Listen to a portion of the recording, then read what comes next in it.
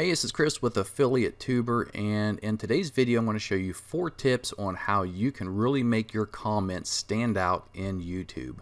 So here we are in my channel. I'm going to go to one of my videos. This is actually a review I done the other day on a product called Content Grill. If you guys haven't checked that out, I highly recommend it. It's an amazing product. Okay, so when you scroll down here and go to comments, and you can do this whether you're leaving a comment on somebody else's comment or if you're leaving comments on somebody else's channel. And the benefit of this is to draw attention to your comment. And you want to do this because if people notice your comment, there's a good chance they may come over here and click on your name, and it's going to take them to your channel where they can watch videos, maybe subscribe, and all that other great stuff.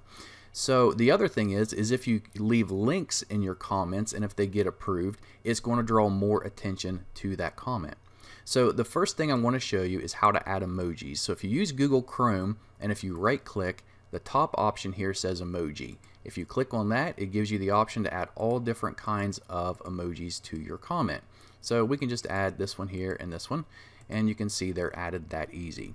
Now the next thing we can do is we can actually bold the words in our comment, we can strike through them, or we can italicize them, and I'm going to show you how to do all three. So the first one we'll do is bolding, and to bold a word you simply add an asterisk before and after the word. So we'll do an asterisk, we'll do word 1, and then we'll do another asterisk, and that will bold it.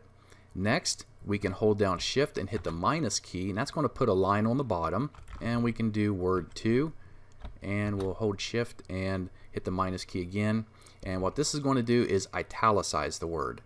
And next we can strike through it by hitting dash, and then we can do word 3 and then hit the dash again. So when we leave the comment, you can see now here's my emojis, and then word 1 is bolded, word 2 is italicized, and word number 3 has a strike through in it. So if you combine these or use 1 or 2 of them in your comments, it's definitely going to make your comments to stand out more, drawing more attention to your channel, ultimately bringing more people to your channel. So I hope this was helpful. If you guys enjoyed this video and my reviews, please subscribe to my channel and like this video. Thanks.